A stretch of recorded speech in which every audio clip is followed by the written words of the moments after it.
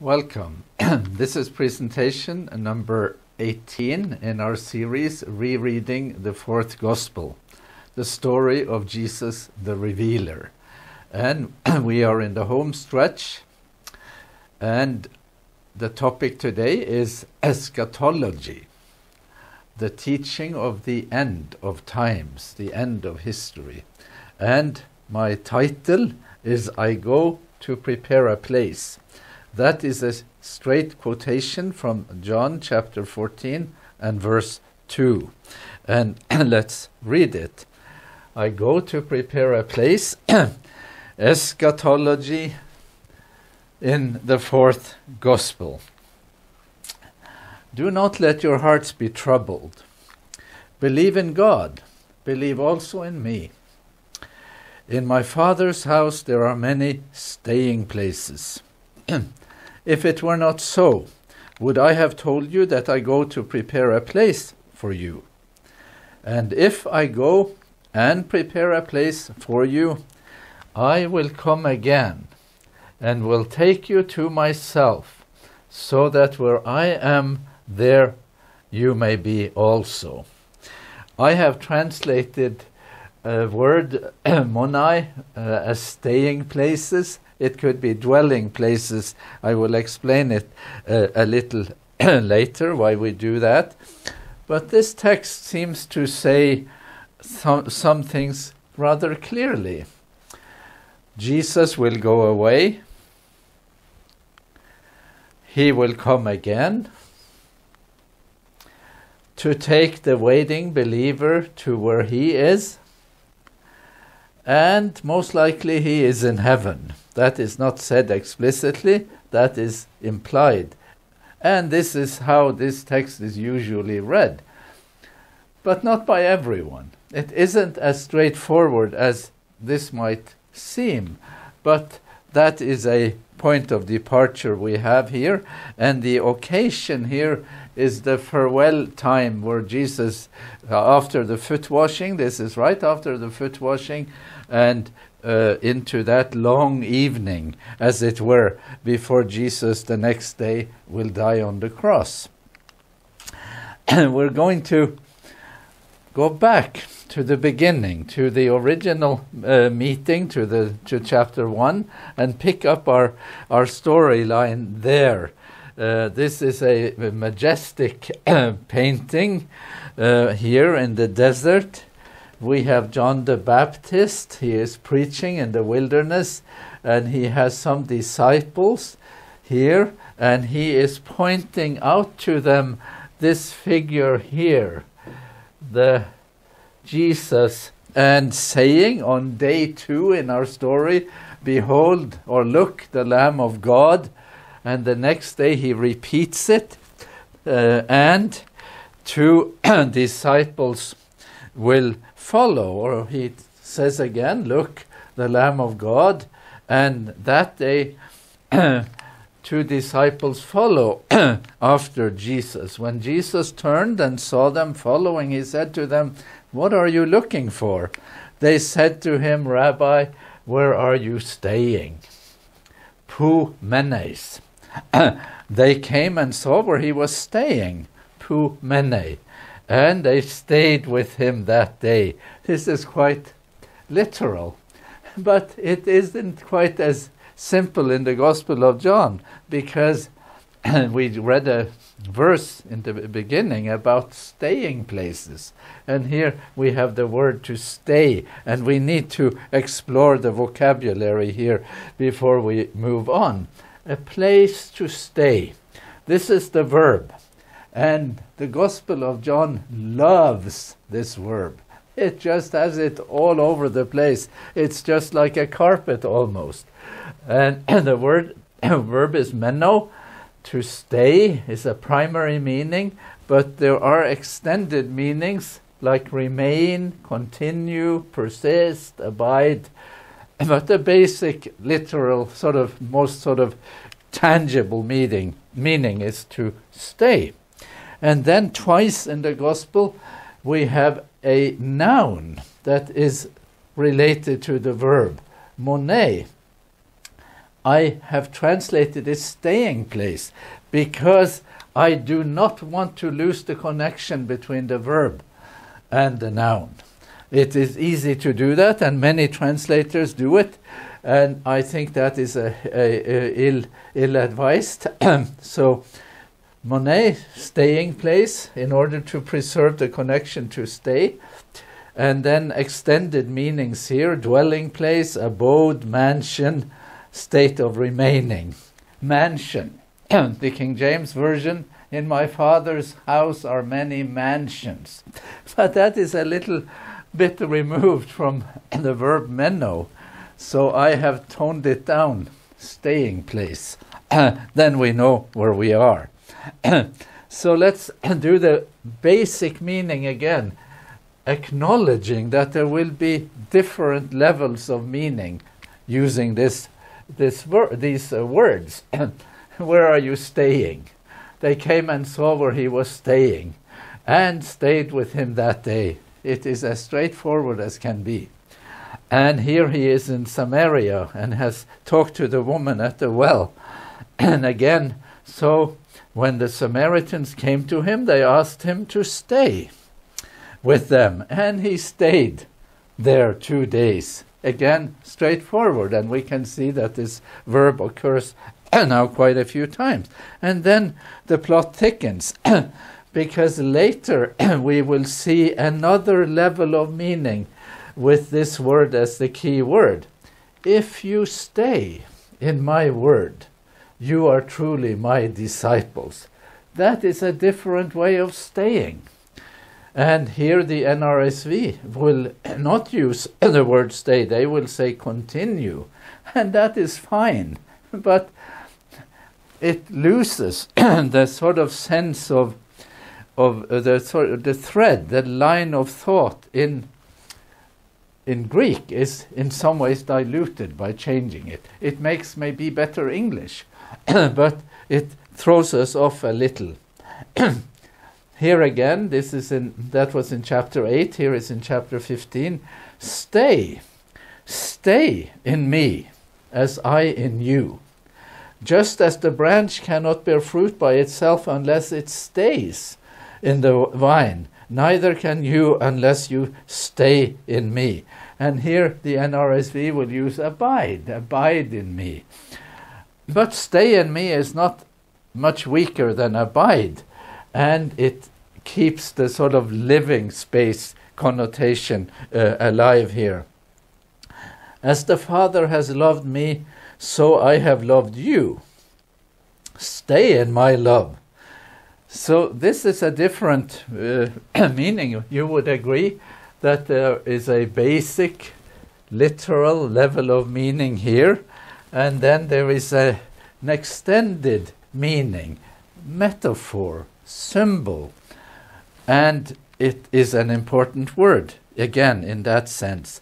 Let's look at the noun, the mene as a dwelling place. So here we read this again already. We'll read it again. Do not let your hearts be troubled. Believe in God. Believe also in me. In my Father's house there are many staying places. Monai.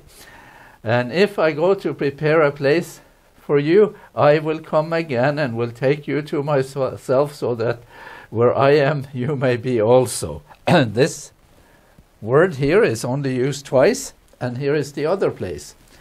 Jesus answered him, those who love me will keep my word, and my Father will love them, and we will come to them and make our staying place with them.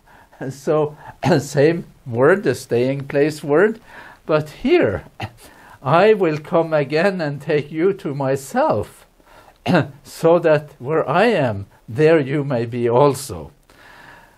Suggesting movement from where he is to where we are, taking us to where he is, back to where he is. But here is a little different sense of movement. We will come to them and make our staying place with them, period. So that we could say, well, that's a spiritual sense. We'll see. we have much work to do before we get these things straight. So let's do the accounting here. In the literal sense, stay and staying place, that's in the sense of a physical place to stay, whether on earth or in heaven. And the terms convey space, exteriority, and distance. To stay somewhere. That's location, locating it somewhere. But then we have the symbolic. Some people would say spiritual. But I don't like to contrast literal and spiritual. There is plenty of spirituality in literal meanings. So let's not do that one. Let's do symbolic. Symbolic is a fine word. Stay and staying place as presence, focus, restfulness, permanence. That works. And these terms in the symbolic sense convey inner space, interiority, and intimacy. To stay in someone. That's a different conception completely. To stay somewhere. We talk about that all the time. That is in everyday language. To stay in somebody, person, that is different. Indwelling. How do you do that? Well, the Gospel of John does that in a big way, and that has been a confounder when we get to this book's eschatology. So we will do a walkthrough now for some of the terms that are relevant to our sense of how John, or how this Gospel construes the world, present, future, here, there. Let's read. So here Jesus is talking to Nicodemus in chapter 3. He comes at night and they sit there talking. Jesus answered him, "Very truly I tell you, no one can see the kingdom of God without being born from above." Above. Nicodemus said to him, "How can anyone be born after having grown old? Can one enter a second time into the mother's womb and be born?" So they are like ships passing each other in the night. Jesus is talking about something, and a kind of above-below contrast, and Nicodemus hears the word in a different way. The word is anothen. Anothen. Oh, and that can be an extension from a source that is above, from above, or it can be a subsequent point in time. So that involves repetition, that something happens again. So both are using correct interpretations, correct uses of anothen, but not in the same meaning. Jesus is talking about birth from above, and Nicodemus hears it a little different. Later in the same conversation, no one has ascended, no one has gone up into heaven, except the one who descended, came down from heaven, the Son of Man. The one who comes from above, anothen again, is above all. The one who is of the earth belongs to the earth and speaks about earthly things. The one who comes from heaven is above all. So we have above and below, anothen and earthly, and we have descent and ascent, going down and going up. So this world, this is in the world of John, this is extremely characteristic for this gospel and entirely unique to it. You don't find this talk elsewhere. More on ascent and descent. Here we are at the scene of feeding the 5,000 with 5 loaves and 2 fishes and gathering up the remains. And then there is a big, long aftermath on the discussion of the meaning of this and controversy that comes to be. For I have descended from heaven not to do my own will, but the will of him who sent me. I have come down, kata baino. That's a very straight word. They were saying, is not this Jesus, the son of Joseph, whose father and mother we know? How can he now say, I have descended from heaven? Kata bebeka, same word here. How can he say that? Well, they don't know everything. Whose father and mother we know. And they know the mother. Maybe they don't know the father. The story is assumed here. Synoptic awareness is assumed that Joseph is not the father, and he isn't the son of Joseph. He is the son of Mary. And that's a different conception, different configuration. Then it ends, it sort of gets more and more heated.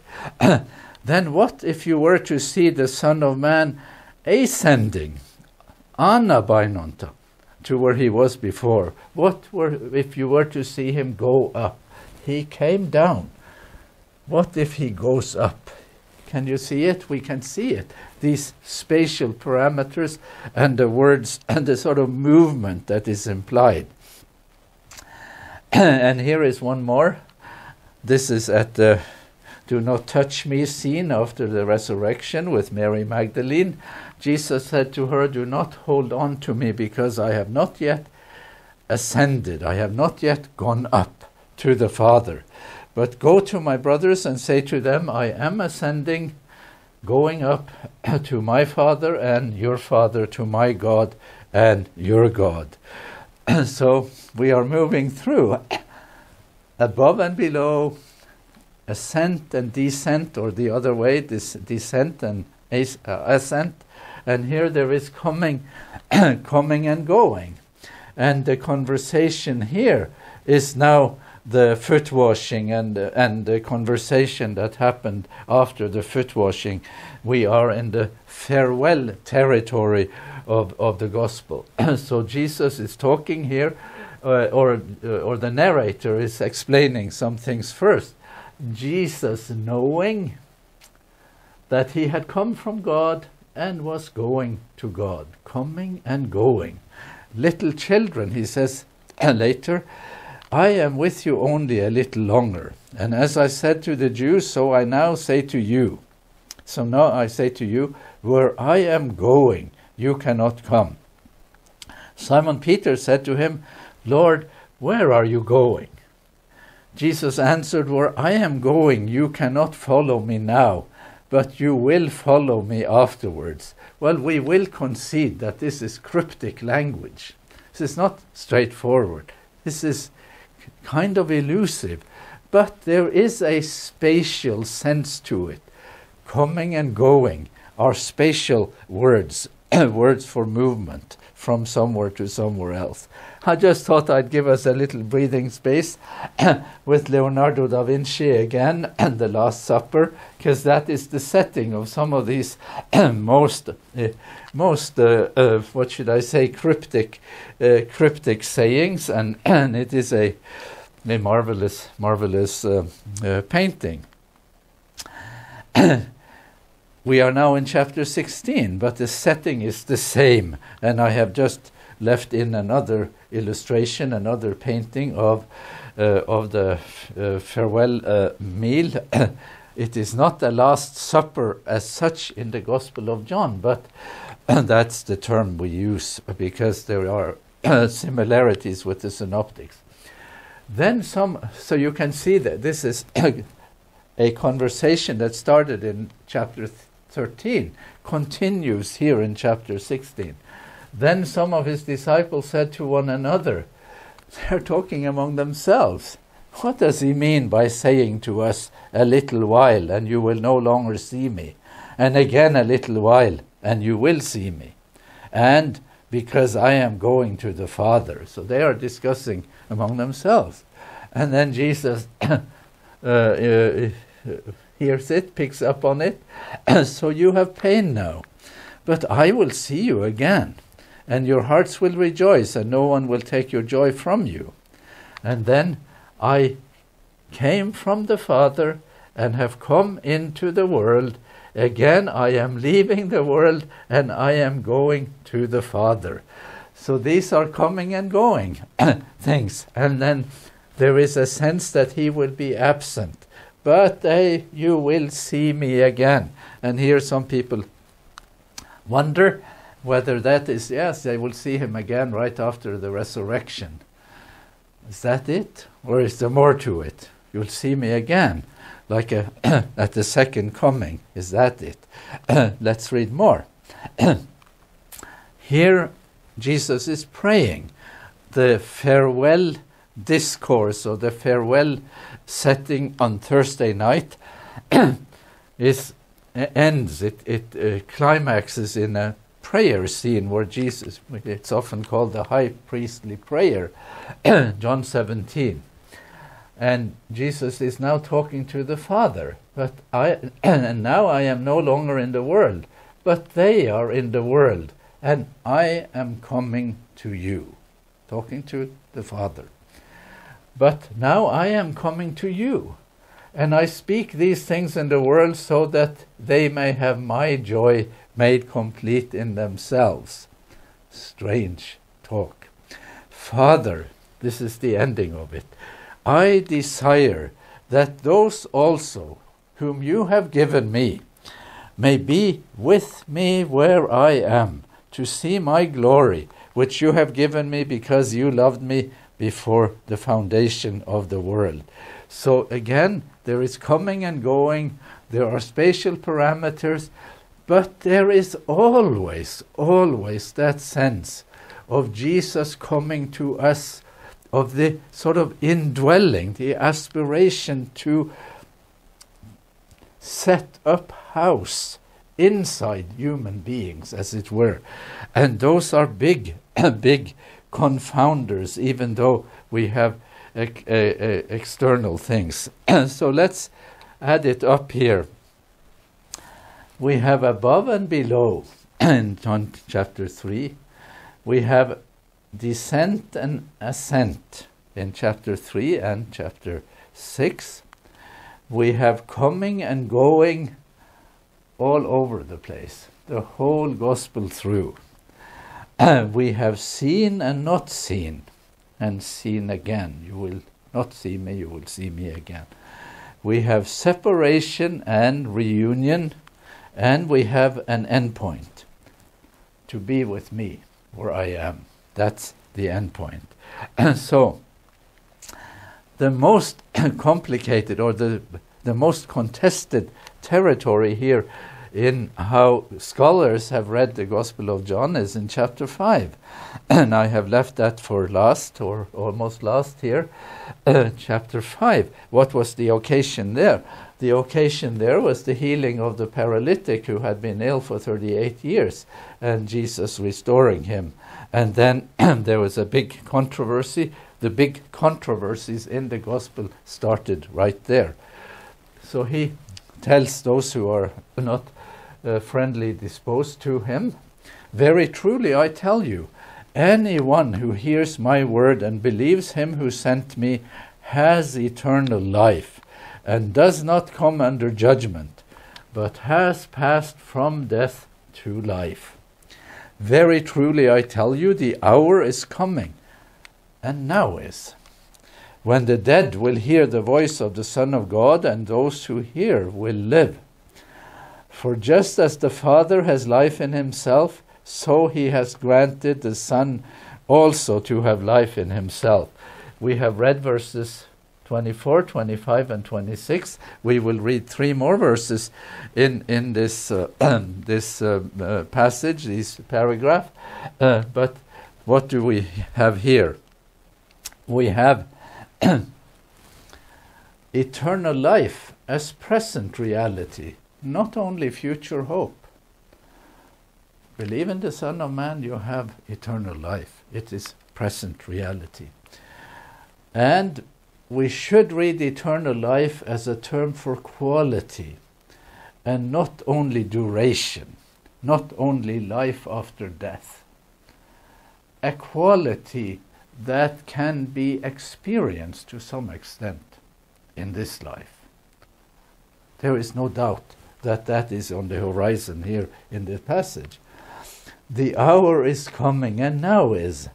The future has broken into the present. Those boundaries are kind of dissolving. Those are kind of strange configurations.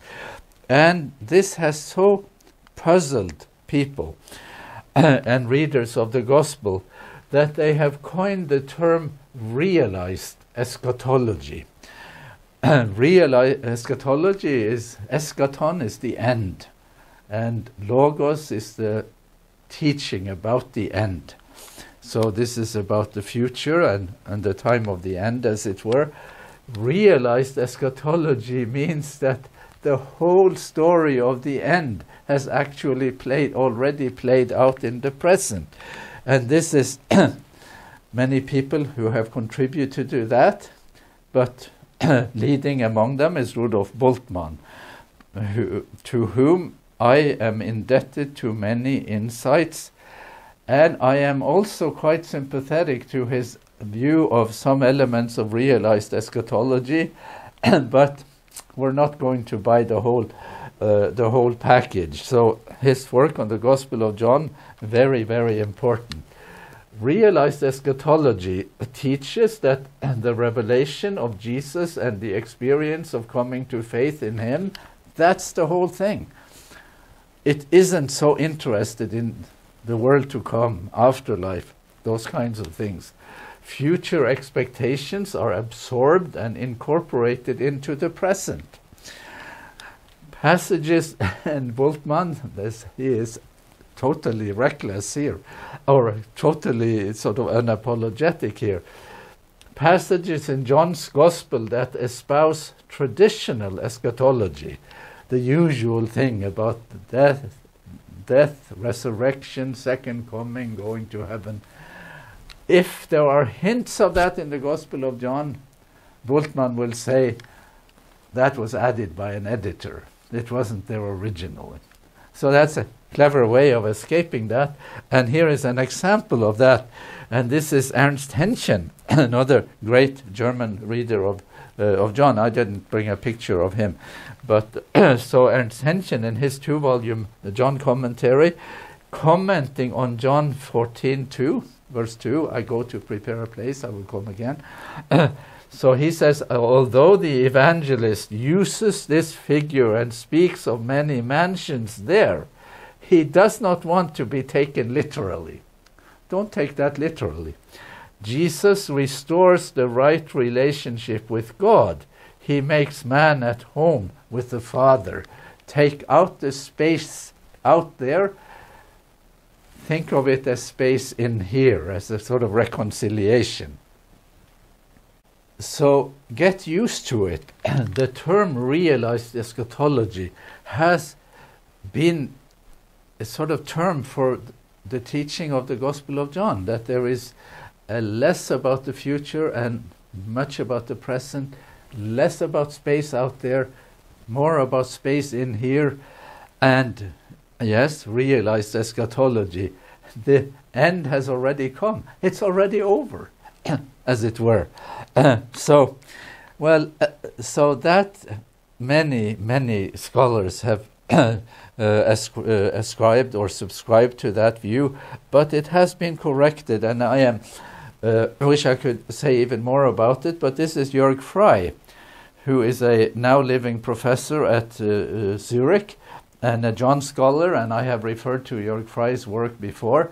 He has written 3 books, doctoral dissertation plus, 3 books, 600, 700 pages each, about the eschatology in the Gospel of John. And this is a remarkable thing. I'll say 2 things about it. First, because some scholars say, well, John doesn't really have an eschatology. Well, you write 3 books about it, there must be something to say. And the second thing about Jörg Frey's work is that he doesn't agree with Bultmann. He actually debunks Bultmann and says that there is eschatology, also traditional eschatology, and this idea that you can simply, get it your way by saying that some passages were added by an editor. That doesn't work anymore.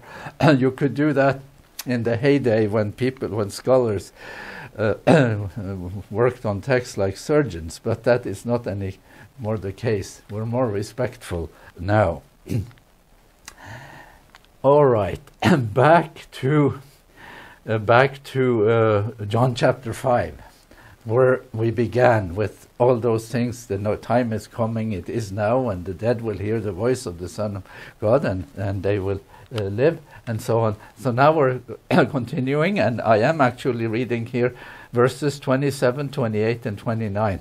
There is a little mistake there. And he has given him authority to execute judgment, because he is the Son of Man. Do not be astonished at this, for the hour is coming when all who are in their graves will hear his voice, and will come out, those who have done good to the resurrection of life, and those who practice things that are contemptible to the resurrection of judgment. And here, for this translation, I have left it with judgment. The word is krisis, and I would have liked to translate it to the resurrection of revelation. The NRSV translates it to the resurrection of condemnation.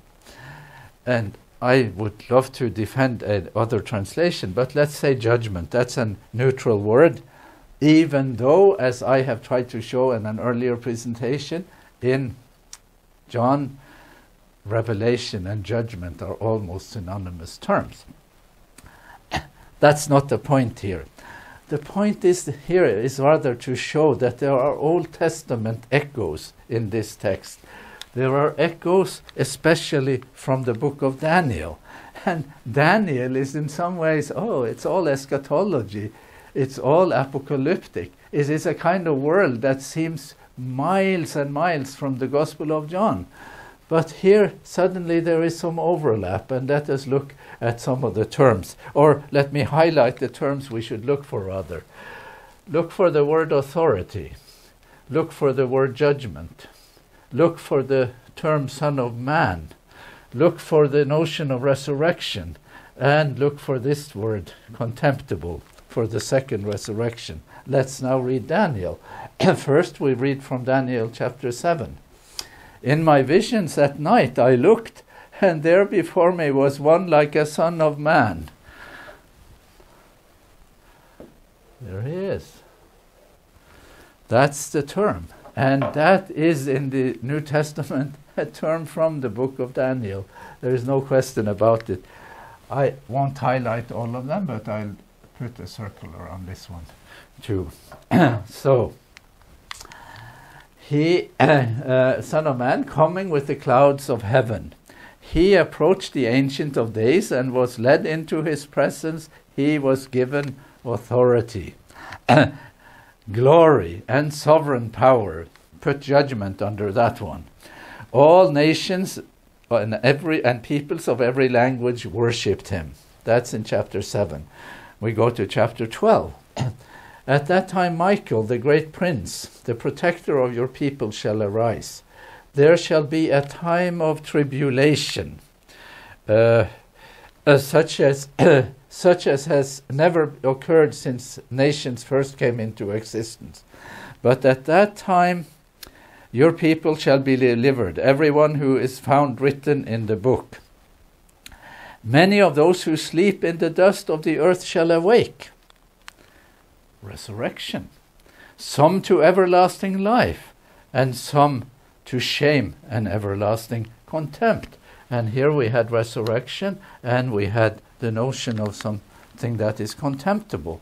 So clearly, indisputably, here, our gospel that is said not to have much eschatology suddenly is drawing on Daniel, and we are seeing the world of Daniel incorporated, or we are familiarized with it here.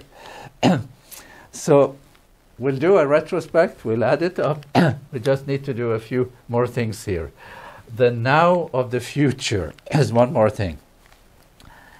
This is at the raising of Lazarus. So here Jesus is coming 4 days after Lazarus died. Martha said to him, I know that he will rise again in the resurrection on the last day. Jesus said to her, I am the resurrection and the life. Those who believe in me, even though they die, will live. And everyone who lives and believes in me will never die. Do you believe this?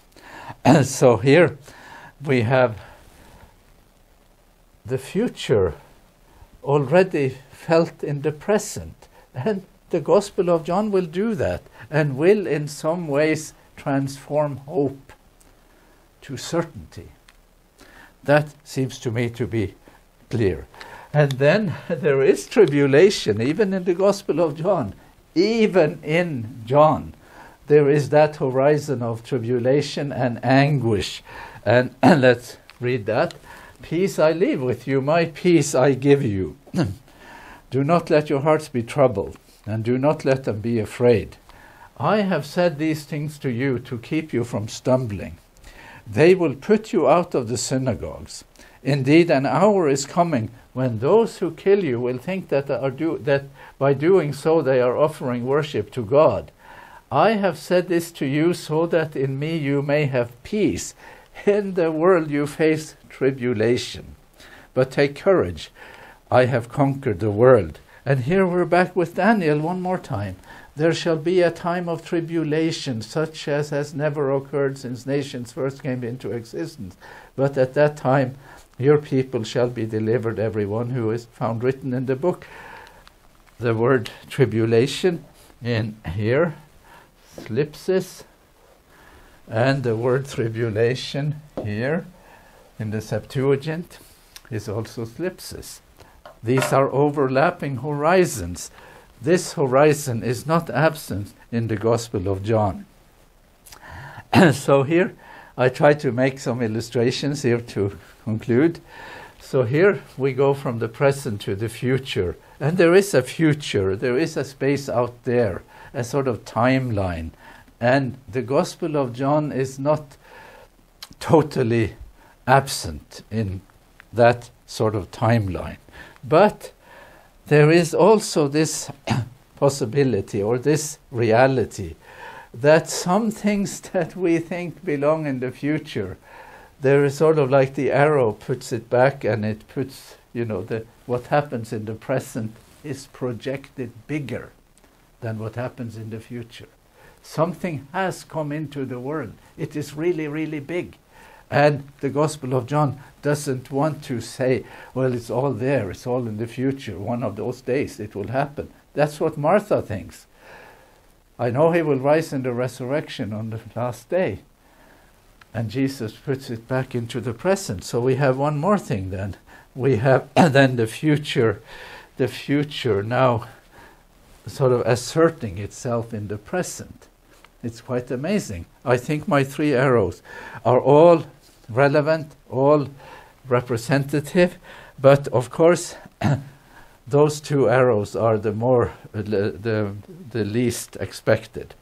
I have one more illustration. This one I have made in relation to, I had someone make it for me, in relation to the book of Revelation. And I have put John there as though there is a John in the Gospel and a John in Revelation. There surely is one in Revelation. The notion of coming and going here, the sort of spatial parameters, story that begins in heaven. There is the incarnation and Jesus appears on earth. He returns to heaven. He comes back to earth at the second coming. And then he takes believers to heaven. That is traditional eschatology. That is the Christian story. And then, according to the John of Revelation, he comes back to earth. Everyone comes back to earth. It's all on earth in the end. And I thought I should show the proof of that. And then also show proof that maybe John in the Gospel already thinks that way. That's the strange thing. So let's read Revelation first here. And I heard a loud voice from the throne saying, "See, the home of God is among mortals," human beings. "He will dwell with them." And here there is no doubt that we are on earth. He will dwell with them on earth. They will be his peoples, and God himself will be with them where they are on earth. And here is the fourth gospel. We read it already. Read it again. Jesus answered him, "Those who love me will keep my word, and my Father will love them, and we will come to them and make our home with them." It is as similar to Revelation as can be. In Revelation, perhaps as the only book in the New Testament, the life to come will be an earthly life. As the only book in the New Testament, except perhaps for the Gospel of John, if you read this text with an eye to the text in Revelation. Look them up. Revelation 21:3 and the Gospel of John 14:23. One more thing. There is a kind of interim period to show that, spiritually speaking, the present here is not no man's land for the believer. There was a time when God was present in the world through Jesus. There is a time when he will be manifestly present in the world again in the future. And we are now living in a sort of interim, a kind of no man's land. But Jesus has made provision for that too. And I will ask the Father, and he will give you another advocate to be with you forever. This is the Spirit of truth, whom the world cannot receive, because it neither sees him nor knows him. I will not leave you orphaned. I am coming to you. In a little while, the world will no longer see me. But you will see me. Because I live, you will also live. These are things to be experienced in the present. The sense of not being orphaned. The sense that he came. And that we do see him by means of the presence of God through the Comforter, the Advocate, the one who is representing God in the world as we speak. Let's do our retrospective.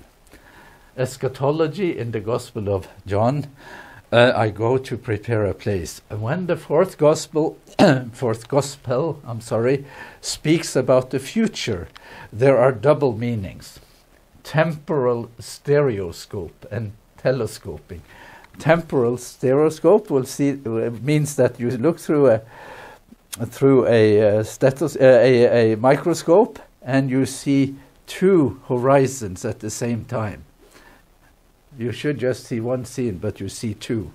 And the telescoping means that events that are separate in time, they seem to contract and overlap and happen almost at the same time. Word pairs such as above, below, descent, ascent, coming, going, see or not see, separation and reunion, they have a literal as well as symbolic meaning. That's a big one. And the conflation of present and future transforms hope into certainty in this book, in chapter 5 and chapter 11 especially. The Advocate sent from the Father is the assurance of presence in absence. I will not leave you orphaned. And traditional eschatology is not absent in the fourth gospel. In the world, you will have tribulation. That is very much the case in the synoptics. And then there is departure and separation on the horizon. But the greeting is a certain Auf Wiedersehen, and not an uncertain goodbye. So you have pain now, says the Revealer, but I will see you again, and your hearts will rejoice, and no one will take your joy from you.